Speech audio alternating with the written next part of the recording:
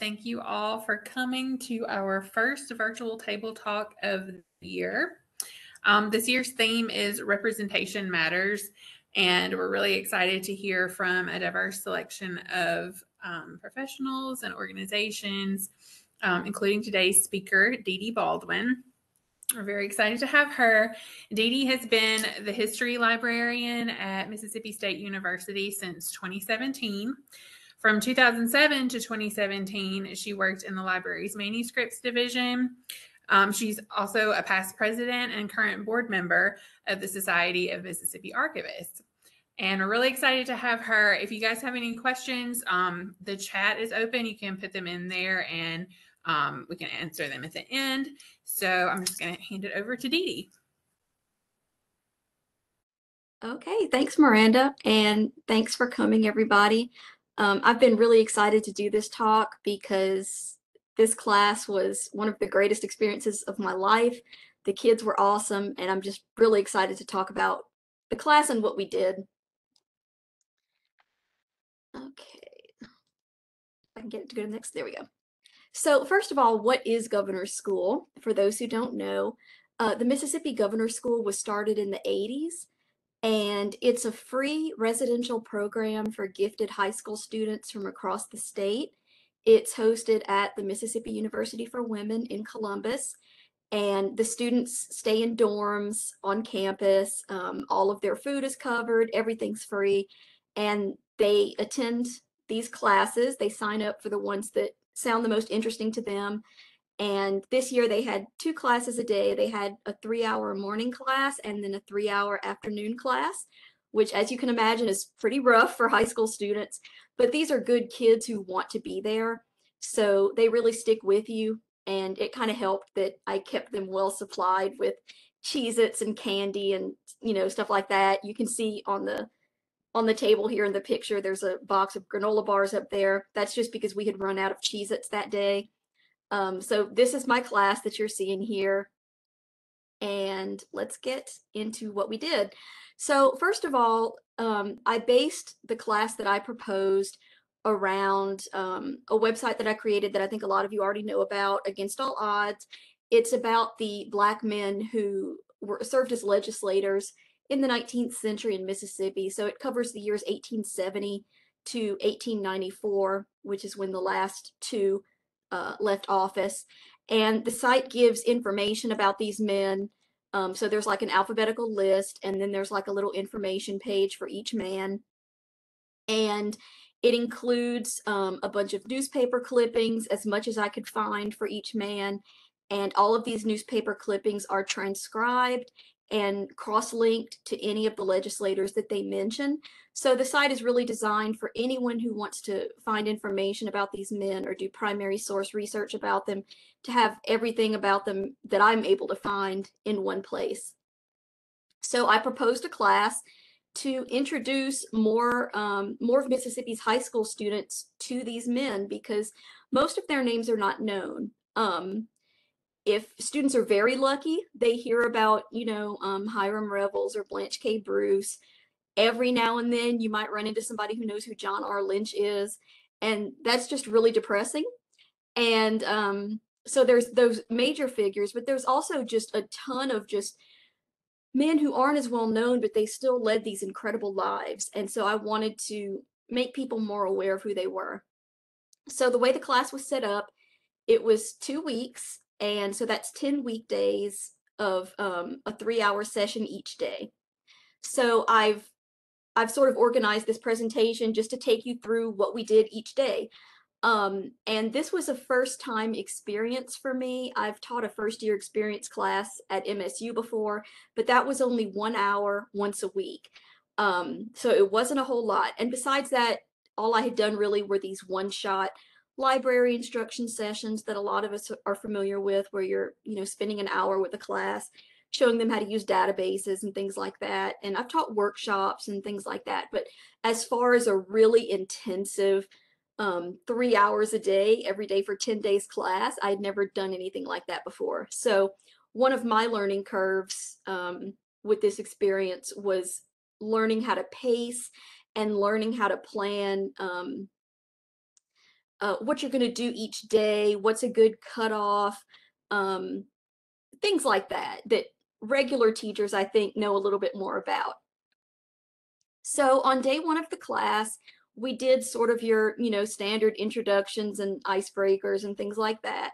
And their first real activity in the class was I handed out these passages that I had selected from old textbooks of Mississippi history. And they ranged from, I think the earliest one was from the 19 teens. It might have been 1915.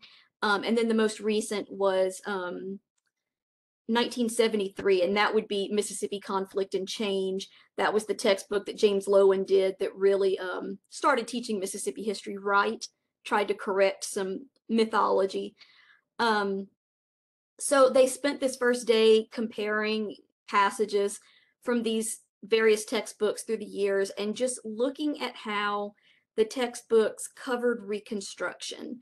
What was the narrative about whether Reconstruction was a positive time or a negative time? How were the Black legislators discussed? How were people like, quote, quote, carpetbaggers covered? So I just wanted them to see sort of the biases and the point of view that these textbook writers had. So they paired up and just kind of based on where they were sitting. And then I passed out a textbook, a set of, a packet of papers that had excerpts from each book. And the students went through it and then they rotated through each one and took notes on kind of, really standout quotes that they might have seen, things like that. One of the things I learned from this session, and I think one or two of the students mentioned it in their final evaluation, they found this exercise a little bit repetitive because so many of the textbooks had, they all had kind of the same negative until you got to the 1973 book. The other 5 textbooks were all kind of like Reconstruction was bad, and it was kind of like just reading that over and over and over. So if I do this activity again in the future, which I do plan to propose this class again in the future because I had such a good time teaching it, I'll probably edit this activity to maybe not have every group look at every single textbook passage selection, and just kind of break those up a little bit. So these are just some samples of what they saw in a couple of these older textbooks. The one on the left has passages from Lowry, Kincannon, and Lowry.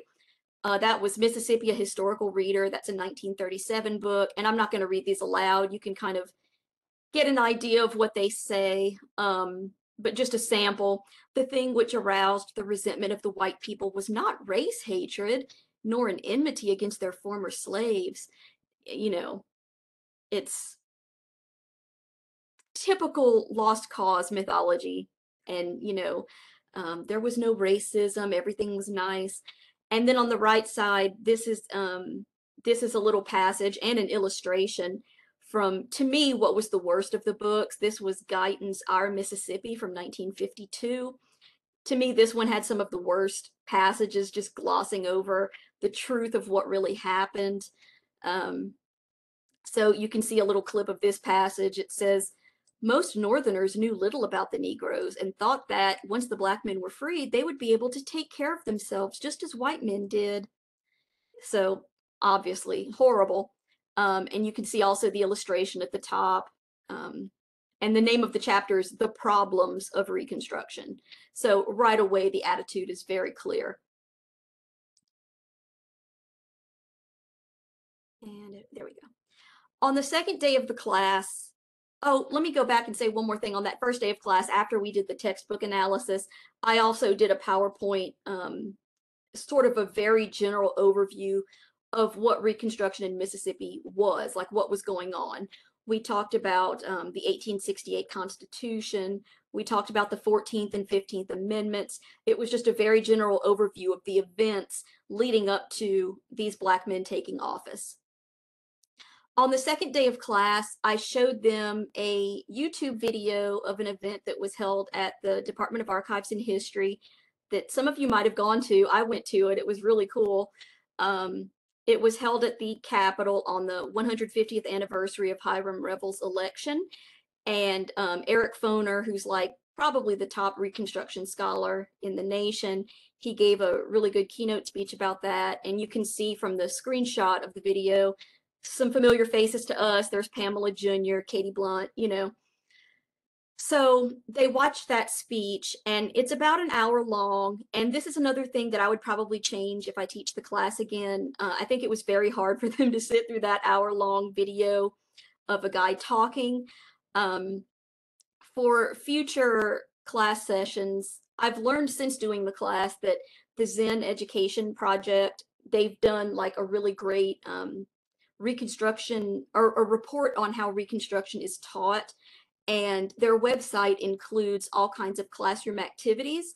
And I plan to kind of mine those and try to find some more interactive things to do with the class on this particular day. But the students did think it was cool that they could see me in the video at the end, like when everybody stands up and claps, you can see like a little redhead in the audience, and they're like, there you are. You know, high school kids are easily amused. So there was that. And then after we watched that video, we did an overview of the two national senators. That would be Hiram Revels and Blanche K. Bruce. We went over who those men were.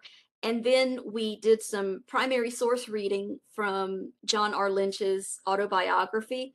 And the passage that I had printed out for them to read was the section from his very early life about how he and his brother William, who was also a legislator, they were born in Louisiana to a white Irish man and an enslaved mother. And it's kind of this whole dramatic story about how the white man wanted to free them, but he couldn't because they wouldn't be allowed to stay in the state because Mississippi had similar laws. There were all these laws about how free people of color weren't allowed to stay in the state.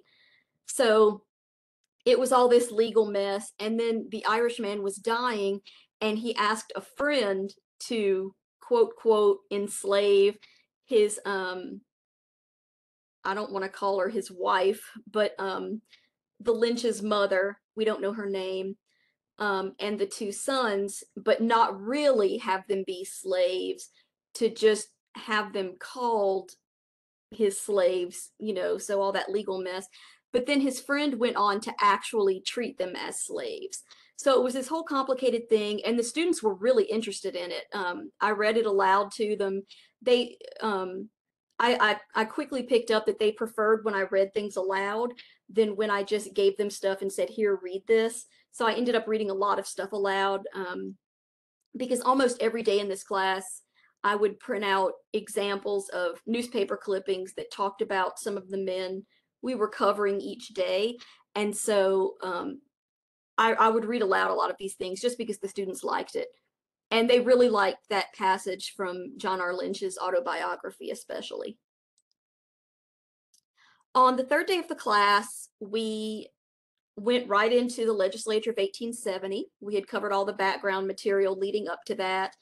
And I did a PowerPoint presentation of the senators. I forget how many there were, but it was probably around 6 in that first legislature. 6 of the senators were Black men. That included Charles Caldwell, who's pictured here. And this slide includes just some quotes about him. And so I did a presentation on the senators. And then for the representatives, I wanted it to be more interactive. So they had a list of men's names to choose from. I went through and picked some of the men who were most prominent and had more materials about them. And then I gave them a list of men to choose from. And they went up to the computer lab in our building, and they kind of poked around on my website and looked at who sounded most interesting to them. I told them that they could either pair up or work individually because some people like group work and some people like to work alone. So I gave them that option, and then each pair or person would pick which figure they wanted to cover, and they took a piece of poster board, and then I had bought like markers and construction paper and various very basic crafting materials, and they had to put together a presentation for the class about the figure that they chose. So they had a lot of fun doing that. And these are just pictures of them putting together that first presentation that they did. Up in the top left corner, you can see one of these guys really liked to draw pictures, and so he illustrated their poster. For some of them, like right beneath him, that's Isabel, and she actually printed out some of the newspaper clippings about her guy and put them directly on her poster. She really liked primary sources, so that was cool. Up at the top, you can see other kids working on their posters. This is Rachel. This is Addie, and I can't tell who that is on the floor. Actually, that might, I don't know who that is. I can't tell. But they really had fun doing these because it gave them a chance to kind of escape just sitting there listening to me talk, and they could kind of sprawl out on the floor and relax and chat with each other while they worked on it. So it was kind of a little bit of a break from just listening to me lecture. And then they seem to all enjoy presenting their projects as well. This one at the bottom is about Isaac and Mary Shadd. This was Mary Ann Shadd Carey. Some of you might have heard of her before. She was a major figure. She was a journalist and newspaper editor, and she was actually way more famous than her brother. And so I suggested to the student who chose Isaac Shadd that she also cover Mary Ann Shadd Carey. And so she did that. And then here you can see Amber and Rachel presenting their poster on James Aaron Moore. They ended up presenting on the next class day. So on day 4, we had a visit from 2 of my very good colleagues from the U.S. Grant Presidential Library. You'll see in the top left, that's Ryan Sims, and bottom left, David Nolan. They were kind enough to drive over to Columbus because we weren't able to take, I really wanted to take a field trip and take them to the Presidential Library and let them work there in person on these primary sources, but that wasn't possible. So Ryan and David drove over to the W, and they brought over materials, primary source groups of documents for each student to kind of examine and see what they had. One of the kids had a copy of a letter that John R. Lynch wrote, and so she actually got to work on transcribing, and she was really good at it. They say some high school kids now can't read cursive, but she was doing really great transcribing letters, and she was planning to go to Ole Miss, and I told her when she got up there she needed to talk to the archivist and see if they needed her to transcribe some stuff because she was good at it. And then there were other types of primary sources as well that Ryan and David brought over. Another thing they did was Ryan gave kind of a background on Reconstruction nationally.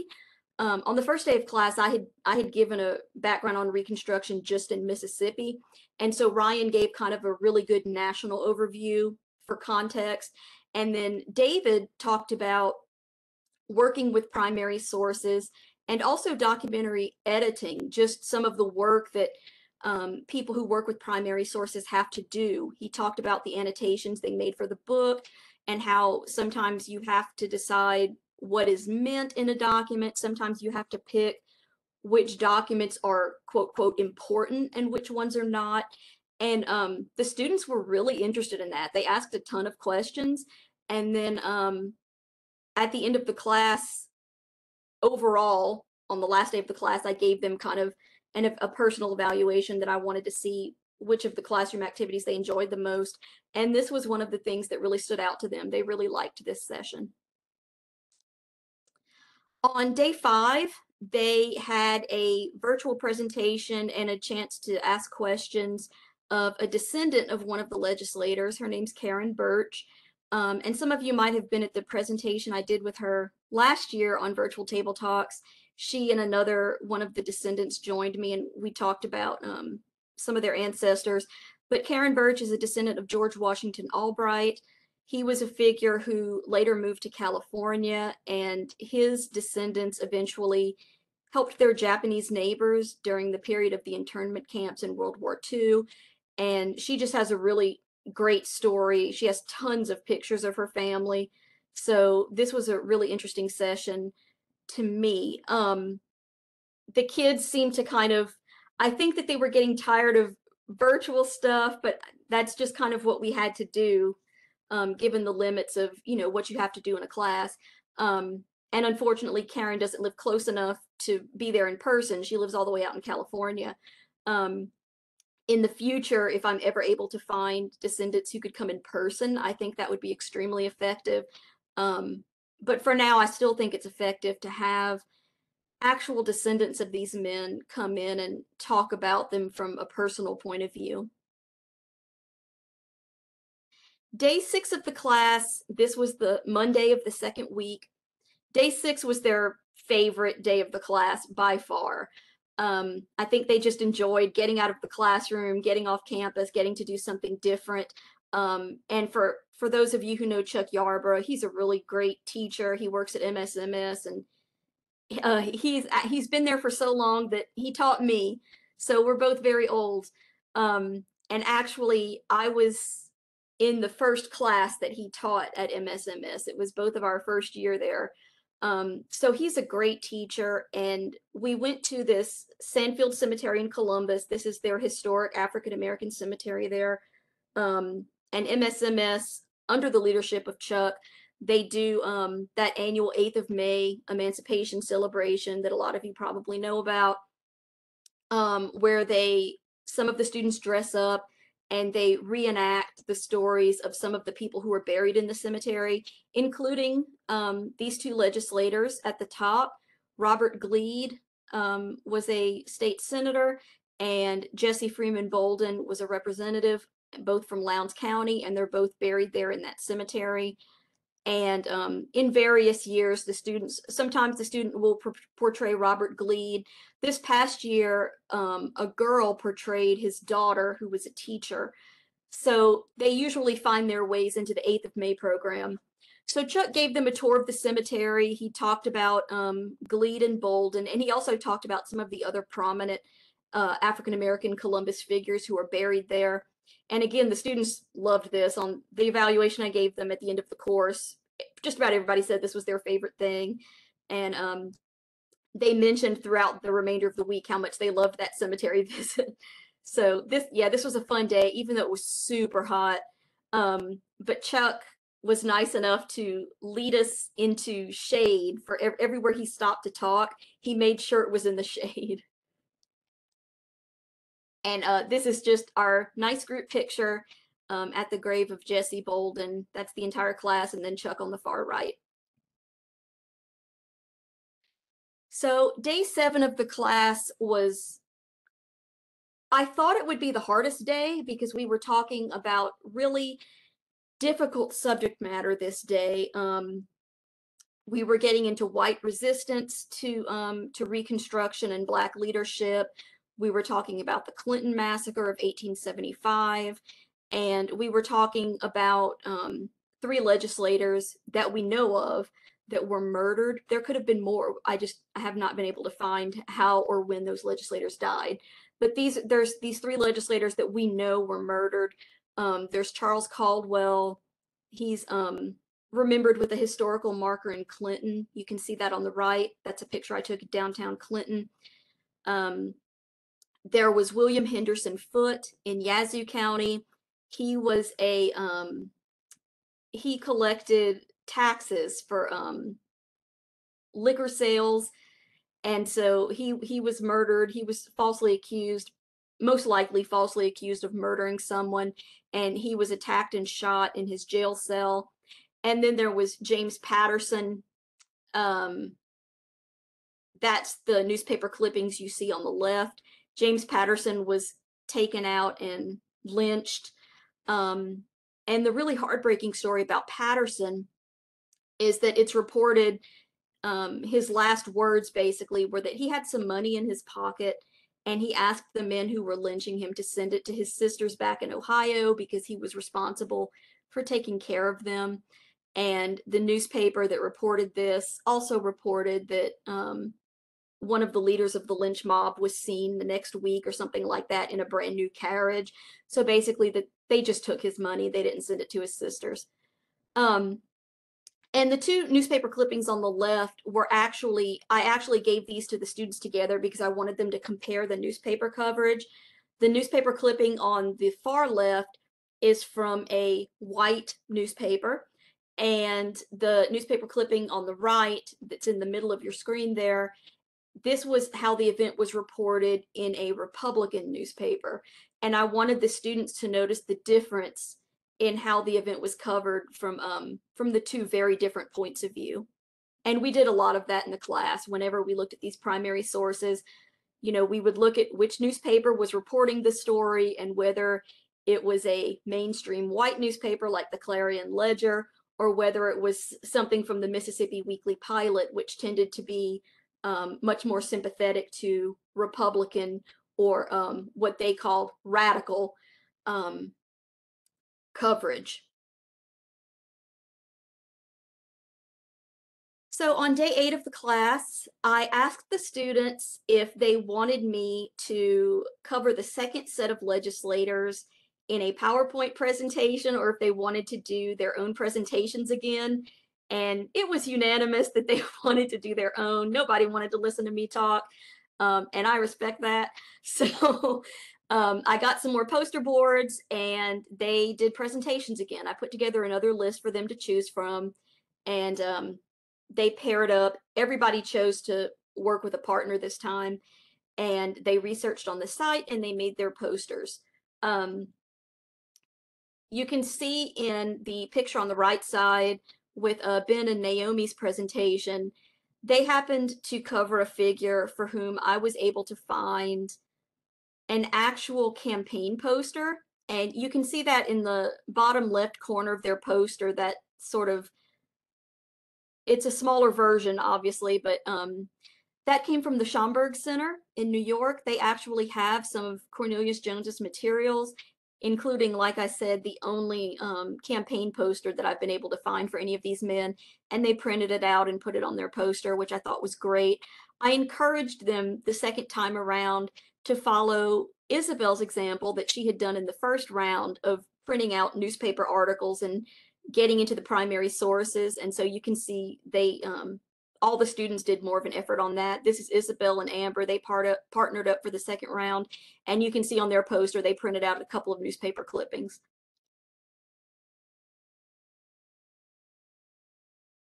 So on the 9th day of class, this was the day before last day of the class, I wanted the students to do individual creative projects. In a couple of cases, I had a couple of students that wanted to work together, so I let them. But for the most part, the students did their own individual projects, and I told them they could do almost anything they wanted. They could write a poem, they could do artwork, they could do a poster board type presentation. One of the suggestions I did was that they could write a letter to their local newspaper about why they think their county should have a historical marker for the first Black legislators in their county. And so some of them took those suggestions, some of them did their own thing. You can see in the, at the top here, this little, where it says the story of Charles Caldwell, that was a little miniature storybook that one of the guys did. And he illustrated just about every page, and he wrote it out like a little storybook.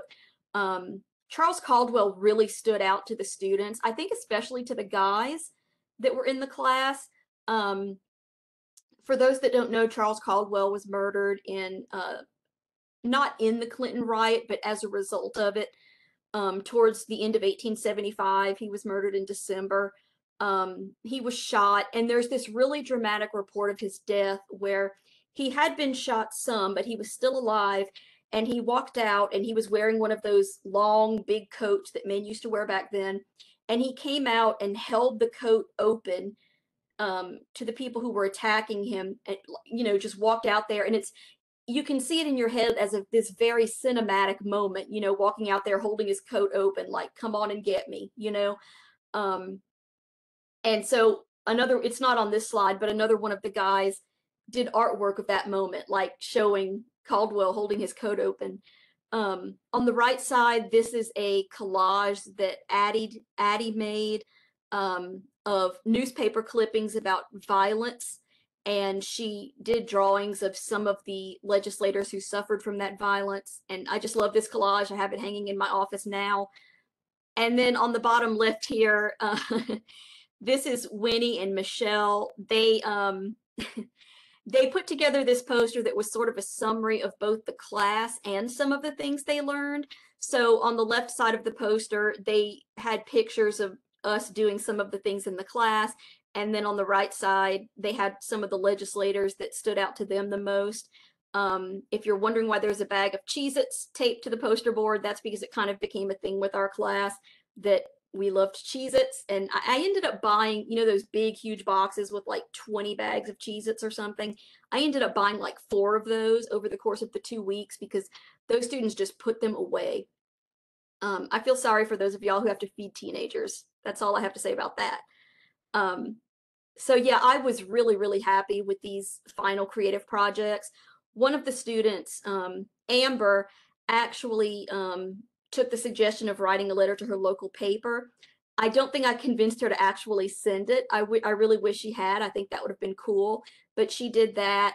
One of the students wrote a poem, and I'm going to share that with y'all later. Several of the students chose to write poems, and a lot of them illustrated their poems as well. But yeah, I was really, really happy with these creative projects. And then on the final day of the class, they had a virtual question and answer session with some members of the Mississippi Legislative Black Caucus. I really wanted to tie together the past and the present. So I contacted Angela Turner Ford, who's the chairwoman of the caucus, and she arranged for a few of her colleagues to join us. So along with Senator Turner Ford, we had Chet Taylor, who's our local representative. We had Senator John Horn, who I believe was from Madison County. And 2 of my students were from Madison County, and they were really proud to see him there because he was very matter of fact about his opinions on things, and they loved it. And then we also had Tracy Rosebud, who unfortunately I don't remember what part of the state he was from, but he was from the State House of Representatives. And then also on day 10, when we were done with this Q&A session, the students they presented their final creative projects. So I wanted to close with Naomi reading her poem. The name of the class was Radical Courage, and so that's what she titled her poem. Governor's School as a whole had an open mic night, I think like on the middle of the second week, and the students could get up and do pretty much anything they wanted. There was a whole lot of funny dancing and singing and lip syncing. It was just a big old party time, basically. And at the very end, some of her classmates and I talked Naomi into getting up there and sharing her poem. She was really nervous about doing it, but I think she did a great job. And so I wanted to close with her reading this. So I'm just gonna hope this works here. I hope y'all can hear this.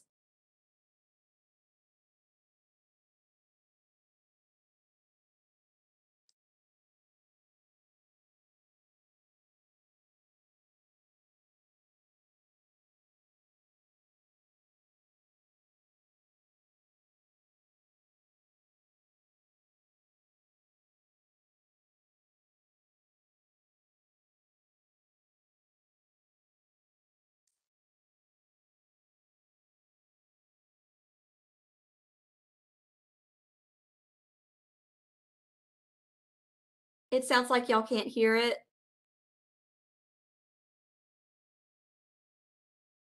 Carrie is telling me in the chat that she can't hear it. Yeah, let's see. Upload it directly to WebEx. Is there a link to the video we could view individually? I will be sharing a link in a minute to all of the class files are on a Google Drive. So y'all could go see it on there.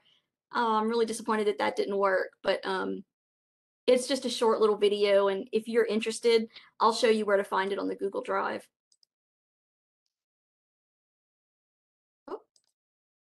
So that's all for my presentation. This is a selfie that we took on the last day of class, showing all my babies there. And if you're interested in emailing me, there's my email address. And like I said, I have a Google Drive that contains all of the class files. It's also linked on my Against All Odds website, but it includes a ton of photos from the class. It has all of the articles that I chose for each day of the class. It has some of the activities that we did. It's just sort of a full archive of everything I did for the class. So you can, including Naomi's poem, it's there. There's a folder called videos, and her poem is in there, her reading her poem. So does anybody have any questions?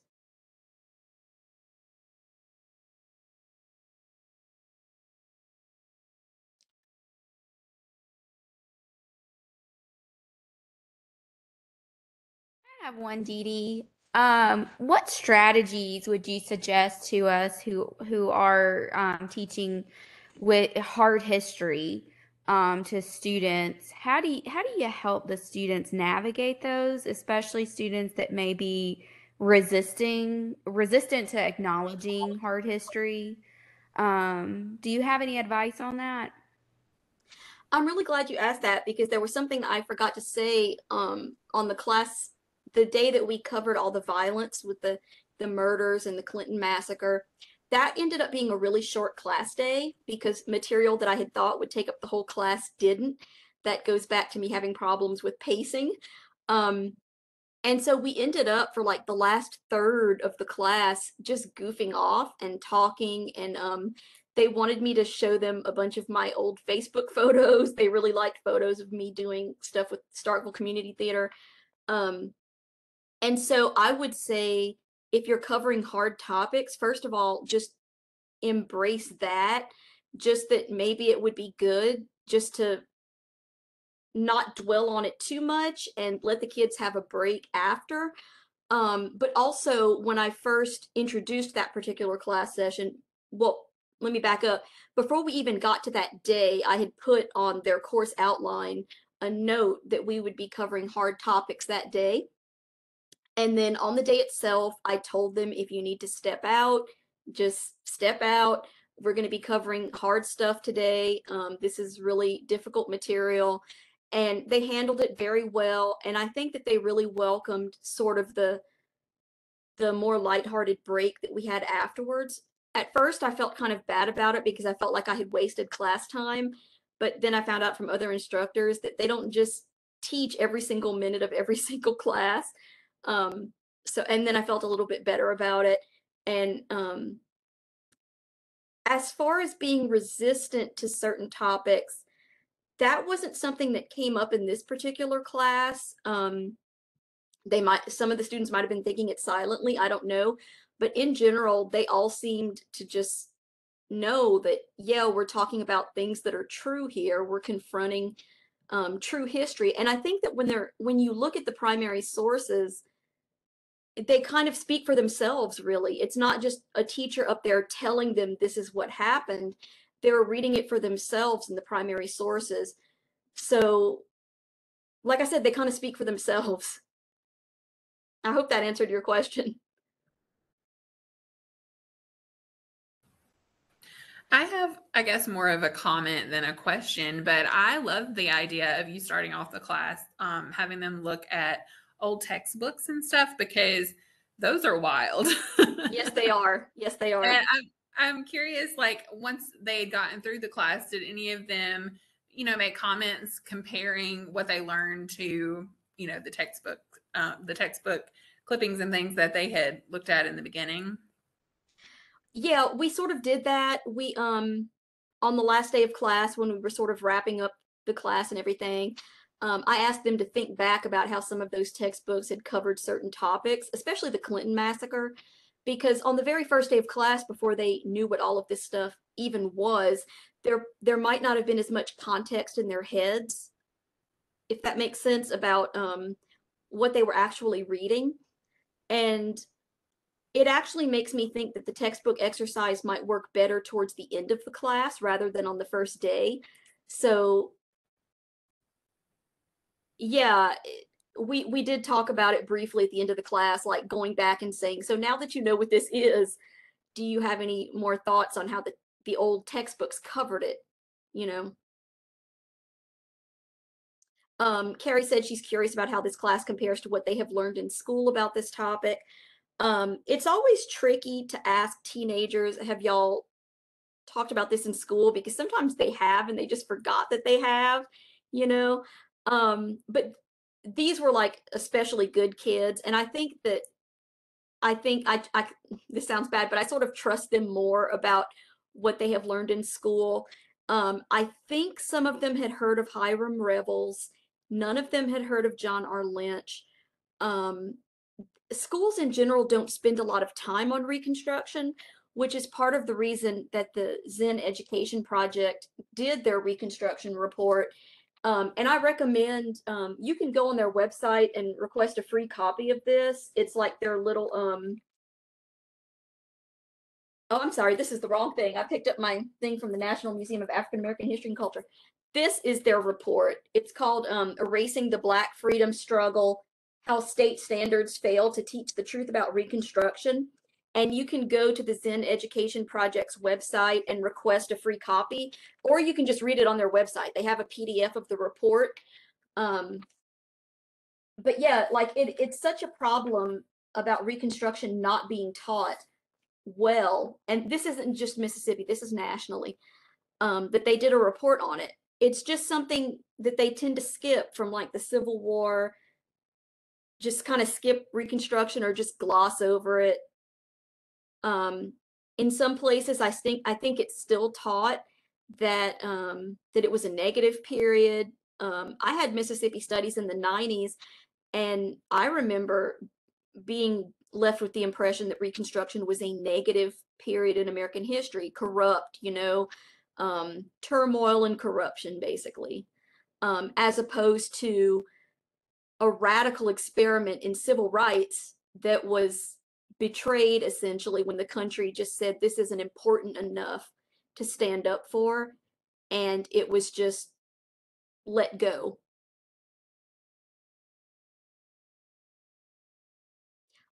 Addie had been had Reconstruction covered pretty well because she's an MSMS student and Chuck Yarborough is her history teacher. So I think she had been taught pretty well about Reconstruction. But yeah, the rest of them hadn't really been taught anything about it at all. I was a little jealous because when I was in high school, I didn't get the opportunity to deal with any primary sources and, do all the analysis and stuff. So I think it's really great that we're like starting them off early, so to They speak. really like it. Yeah. And I think that sometimes, you do have to be careful when you're dealing with teenagers and whatnot and the development of brains and all that. But I do think that there are things that in the past we've shied away from allowing them to do and allowing them to learn that they really can handle pretty well if we just give them the opportunity. So absolutely. Yeah, like I didn't think that they'd be able to read some of the handwriting when Ryan and David came over with some of the grant primary sources. I was like, oh, they're not gonna be able to read that. And she was just reading it just fine. Right. I was wondering if you could talk a little bit about Against All Odds and like, that's an ongoing project, correct? Or is that something that you've pretty much wrapped up? It's ongoing. I'm always trying to find new stuff for it. Like there are some men that I've just never been able to find anything else about.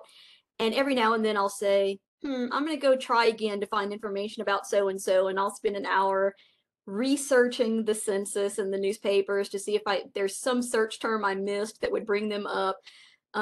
Sometimes people email me things that they have found.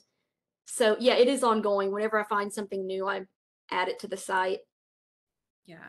And I was wondering if any of the kids showed interest in helping with that. I mean, do you like allow not allow, but do you, have people kind of helping you transcribe and things, or is that something you just do on your own? I've always done it on my own, but if somebody wanted to, I would be open to it. None of the students, I don't know if they just thought it wasn't an option, or they might have thought that the site was kind of finished for the most part, but none of them like said anything like, hey, I want to work on this. Yeah. But they might have if they knew it was an option. I don't know. Yeah. I was just thinking, since, you had allowed them to look at primary sources and things, if any of them had shown any interest in maybe going into the archives or historian field, or, helping with something like that. If this was, an eye-opening moment for any of them. They were really sad that they didn't get to go to the grant library in person. they were really interested in seeing the museum, and I think they would have embraced any chance really to leave the classroom and the campus. But also they were just genuinely interested in visiting that. I also mentioned to them that I had hoped I'd be able to take them to the Civil Rights Museum in Jackson. And they were like, "Oh yeah, we wish we could have done that," but you know. But yeah, they were very interested in just archives in general, and they were especially, surprisingly to me, interested in the process of documents, like editing documents that David talked about. That's cool. And Governor's School, I think the applications to be an instructor go up in November. So if there's ever a topic that any of y'all are really interested in, or you just want to maybe teach a class of really interested high school students how to use primary sources in general, maybe consider proposing a class. I live close enough to the W where I could just drive over there every day. But they also have free housing for instructors. Melinda is saying in the chat, she's in charge of Governor's School. She's saying in the chat that November 15th is when the instructor applications will go live. And you'll be getting one from me, Melinda. But so yeah, this time of year is when you can apply to be an instructor, and instructors can stay for free on campus in a dorm, and all of your meals are covered. So I would work the first half of the day at work here in Starkville, and then I would drive over and eat a free lunch in the cafeteria and teach my class, and then I would stay and eat a free supper, and then I would drive back home to Starkville. And if you know any students, Melinda's saying in the chat that the student applications go live on November 1st. So if you know any students who would benefit from Governor's School, it's a wonderful program. I did it in the summer of 1995 and really enjoyed it. My class was on Southern literature. I don't remember who taught it, but we learned about William Faulkner and, you know, some of the other big Southern writers. And I remember we took a field trip to Roanoke and Oxford, and it was really cool. So Governor's School is a great program, and they have classes on, you know, just a huge variety of subjects. Yeah, check out the link that Melinda posted in chat if you want to learn more about Governor's School.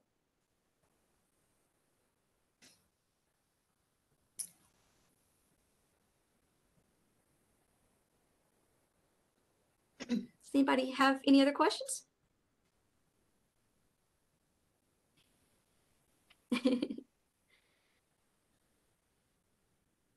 Melinda, what she's posting in the chat, my students had this thing where every day when I entered the cafeteria, they would go, "Miss DeeDee!" They would like yell at me.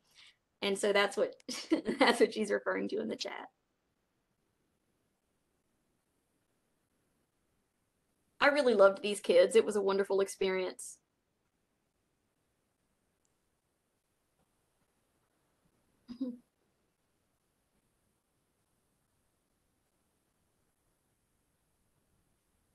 All right. Well, it looks like there's no more questions. So thanks, everybody.